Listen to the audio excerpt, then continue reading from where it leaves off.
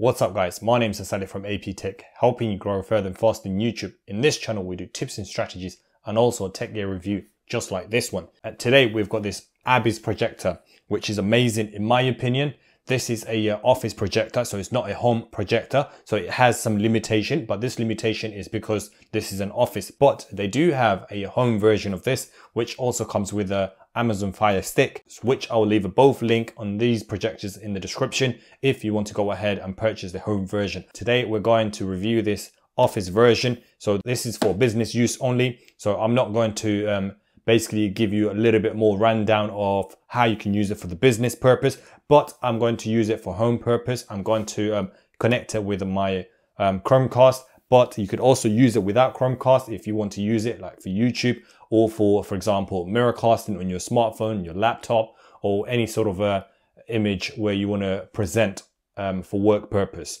I'm going to demonstrate both daylight and as well as a night vision, so that way you can see if this projector is actually for you. So firstly, let's go ahead and unbox. This comes with minimal accessories such as power brick, so plug it into your power socket. It also comes with remote control. This is a simple remote control. It also comes with, again, with your AV cable. So if you want to use the AV, but not many people use AV nowadays, especially where everything is wirelessly. Right, so to set up the ABIS projector, which is the office version, it's simple. All you need to do is just plug in your power socket, and once you've done that, I've powered this with my Chromecast.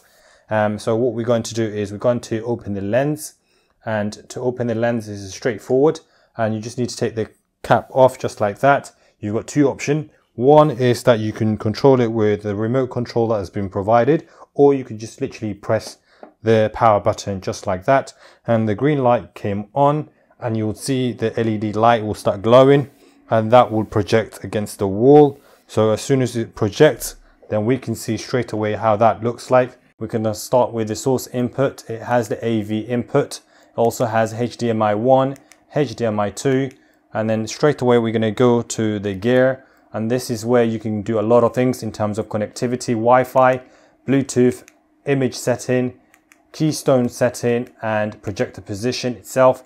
You can customize in terms of how you want the zoom to look like. I've also checked if there was any system available, updates and etc. So we're going to go image setting, for example. For the image setting, you've got so many options here. You can have it picture mode as standard.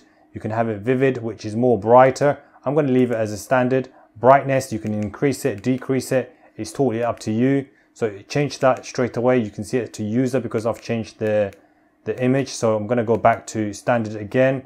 So we're going to go back straight to the home again.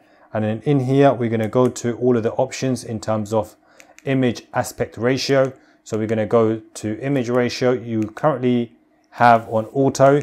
We can change that to 16:9. We can change that to 4:3. And that will change it to something smaller. So if I show you 16:3, it's saying this setting is not available at the moment because of the current input that I have on my AV. All of these settings are not available. So if I go back to the setting again, it has the image mode, and image mode, you've got it standard, vivid and soft. If I go back, you've got the color, you've got warm, standard, as well as cold. To my ISO image cast, and you've got the mirror cast for Android phone. You've got the office, picture, music and video. Fix the focus by rotating the wheels, and I'm rotating it quite slowly to make sure that I don't miss all of the quality.